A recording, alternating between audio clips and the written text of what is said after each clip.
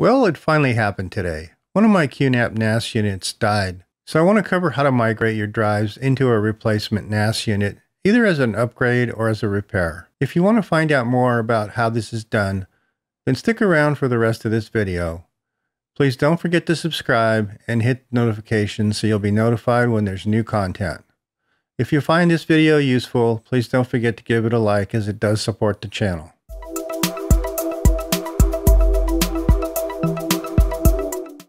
To set the stage, I've had this unit since about mid-2018, and it's one of the oldest NAS units that I have. It's been a real workhorse for me, and I've had really zero problems with it, at least until now. I was trying to access some files and found that I couldn't actually connect to the device. When I got home, I went to the office and saw the dreaded blinking red light.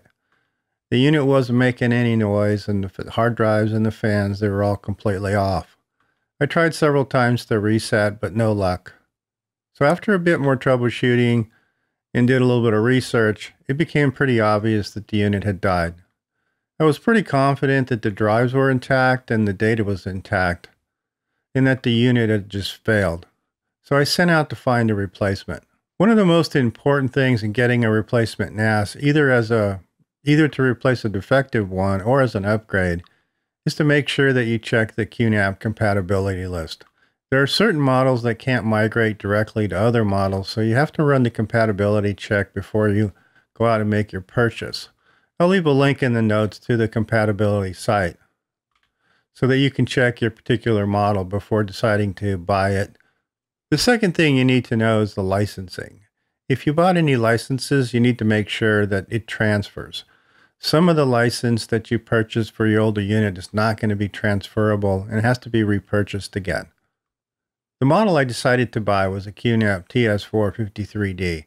It's not the newest model, but it has 4 bays and Intel Celeron quad-core at a really attractive price point. For the most part, it's an upgraded version of the one I'm replacing and comes with two 2.5 gigabit network adapters, and more importantly for me, it has a PCI Express expansion slot so that I can put my 10 gig network card in it. It has a slightly faster processor, faster memory to round out the package. Just to verify, let's start by checking the NAS compatibility site so we can walk through the process. The process is pretty straightforward. You pick the operating system, which for most of us will be QTS, select the source NAS information such as the number of bays and the model number, and then fill out the destination NAS information with the number of bays and the model number that you're planning to purchase, whether it's for an upgrade or a repair. And you'll be prompted with either a green check mark telling you everything's okay, or a red X telling you that they're not compatible as far as a direct migration. If your NAS is still working and you don't get the green check mark for a direct migration, you'll have to use one of the other methods of copying your data, which is a lot more trouble. For my purposes, I needed a compatible NAS as my current NAS wasn't working. So I needed to make sure that I got one that could support direct migration. A couple of generic notes you should be aware of, and this is of course assuming that you have a working NAS that you can actually make some changes. But you might need to disable the SSD caching on the source NAS before migrating to the new NAS. Also, after migration, because of hardware differences, you may see a couple things that are different. Your storage settings, including QTIR and SSD caching, may have changed. Also, your network and virtual settings, including port trunking, virtual switch, Thunderbolt, and USB quick access, may also have changed due to differences in the hardware. If the destination NAS has less RAM than the source NAS, some features and applications may not be supported, such as virtualization, Q-search, and snapshots. So you may actually have to, at some point, upgrade your new NAS to equal to or more than the same RAM configuration. In my case, I needed to remove the old drives, and I also needed to remove my 10 gigabit network card. One important thing to remember is that you need to label your drives with the drive number, so they can be inserted into the new NAS in exactly the same order. As you can see, I've removed all the drives and labeled them so that I can put them back into the unit in exactly the same order. The next step is to remove them from their trays, as I'll be using the trays from the new device. And the one last thing is I do need to remove my 10 gig PCI Express card from the expansion slot, as I need to transfer this to the new NAS as well. Okay, now that we've removed all the old hardware, it's time to populate the new NAS. As the drives need to be out of the device to install the PCI Express card, I need to put the 10 gig card in first before installing any of the drives. With the card installed and the unit reassembled, it's now time to put the drives in, taking care to put them in exactly the same sequence as the original NAS. So I hooked everything back up and powered up the unit. If you don't already have it, you might want to get a hold of QFinder Pro, as it might make your life a little easier. However, you can do everything that we're doing today from the web browser. I'll go through the process using QFinder, as it's probably the easiest way. Once the new unit is booted, it will appear in the QFinder app. QFinder will show you a few items that you'll need that are important, such as the IP address and the MAC address. If you're going to do this from the web browser, you'll need to know that IP address so that you can call up the web interface directly. The other thing is it shows us the firmware version.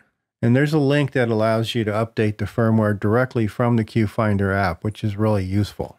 Clicking on the download arrow, you'll be prompted for your username and password, and it'll begin the download and install the firmware automatically.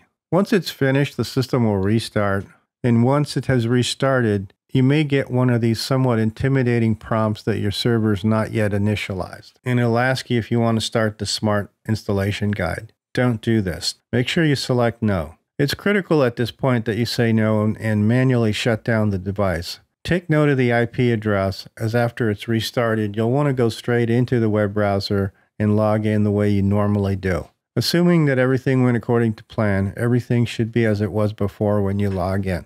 There may be some house cleaning things that you have to do, especially if the unit wasn't shut down properly. So you may have to run a file check on all your volumes just to make sure of their integrity. And also, if you've reconfigured your NAS name during this process for some reason, like I did, you may have to reconfigure some of your services such as QSync, as these programs are configured based on the NAS name. Also, if you don't have a static IP and you have any mapped drives, or you're accessing them through the File Explorer, you'll need to adjust those particular configurations as well. To make things a little easier for you now and in the future, I always suggest using a static IP address on your NAS units. It makes things a lot easier on your home network. Even things like recovery and upgrades become a lot less painful. And it doesn't break all your map drives or any of the IP address paths that you may have set up. So after about 20 or 30 minutes of checking things out, making some minor adjustments, and verifying that everything was working well, the migration was a complete success and all my data was there and accessible. I didn't need to recreate any accounts or shares, and other than having to reconfigure QSync as a result of renaming my NAS, everything was the way I left it. Though it's never fun when a piece of hardware fails, recovery from this was pretty painless. If you found this video useful, then please give it a like, and if you haven't yet subscribed, please do so, as it does help to support the channel. Thanks for watching, and I'll see you on the next video.